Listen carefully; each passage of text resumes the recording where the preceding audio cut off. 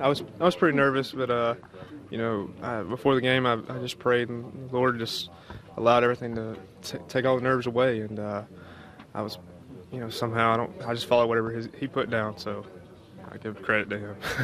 When you retire the first three guys that you face, how much does that help you in your confidence as you move forward in the game? Unbelievable amount. I was telling B-Rob, I said, hey, the game it's just a little kid's game again, and after I got a couple innings under my belt, I was able to just remember that I'm just playing a game that I've been playing since I was 5 years old.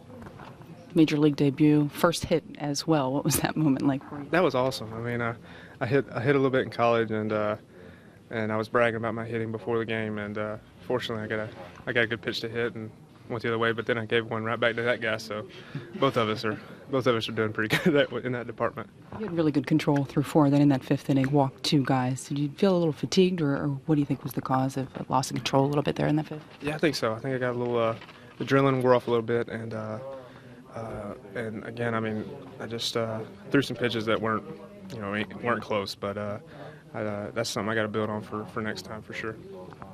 The fact that the Mets had a guy making his debut, did that have any effect on you at all? Kind of take some nerves off? Or? No. I mean, it was again, it was just it was me versus the hitter, and that's how I kind of looked at it. Is it's my job is to pitch against the guy I'm facing in the box, not the guy I'm facing on the other team. So. You have family here? Yes, my wife, my parents, her parents, bunch of my friends from back home, Ramburn, Alabama. I mean, it's just, I think I left 16 tickets, and I think there was probably 10 or 15 more that came. So unbelievable amount of support back home. Is this the way you imagined it? Yes, unbelievable.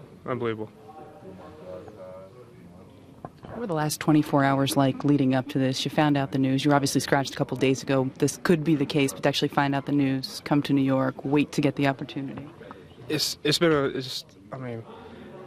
that chance of a lifetime to do it, but the past couple of days have been unbelievable. I mean, just be in the city. I mean, I hadn't been in the city downtown ever. I mean, other than when I was playing Staten Island, but never to be downtown, and then to be,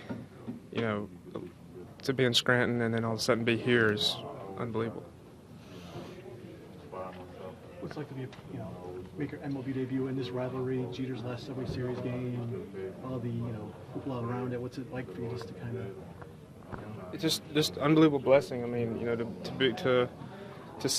play with the guys that, it's been around done so much in this game. It's just unbelievable, and to be a part of it's just a blessing. That's all I can say. Did anyone tell you anything before the game that stood out, either advice or a joke or whatever? Yeah, I mean, there was, Dell and Murph, Warren and Phelps and Daly. I mean, I've known those guys for a while, and they each said something different that clicked with me. And for the most part, it was, take it all in, but remember you're here to compete. So that meant a lot. The fact that there were so many familiar faces from Scranton, did that do anything for you? Definitely. And then considering that, spring training helped too, because at least new faces or whatnot, and then to have guys that I've actually, played with for the past couple of years, that familiarity helps out a lot. When the fifth inning was over and you're back on the bench, what went through your mind? Just relief, to have it, put that one away and then look forward to, to the next one, whenever that might be, and just to say that, it was a good day, that's really all I can say. Did you try to convince Joe to keep you out there in the fifth? Just to get another bat, right?